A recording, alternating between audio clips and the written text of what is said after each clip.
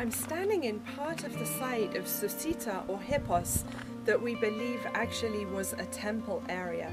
You can see that I'm standing on top of something that looks like it was a podium, perhaps for the altar area or perhaps for the priest to stand in this area.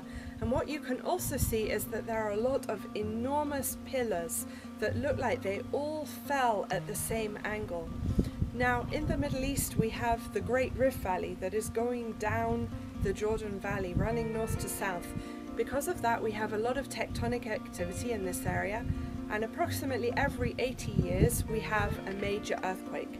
By the way, we're quite overdue for a major earthquake right now. Perhaps we're waiting for the major earthquake when Yeshua comes and he places his feet on the Mount of Olives.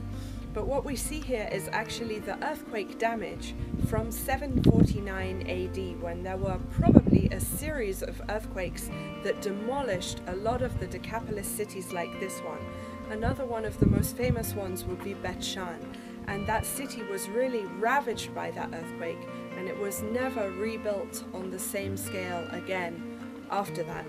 And this really reminds me of the scripture in the book of Revelation where it says, "The kingdoms of this world have become the kingdoms of our God, and he will reign forever."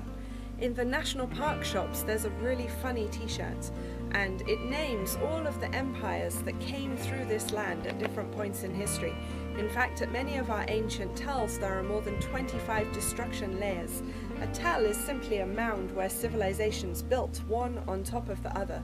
So that tells us that 25 different people groups came through this land and conquered and left and conquered and left. And the majority of those empires no longer exist today. The Assyrians, the Babylonians, the Romans, and so on and so on. And then the t-shirt ends by saying, Am Israel Chai. The nation of Israel lives. Despite all of these empires that came through here, we are still standing strong by the grace of God in this land until today.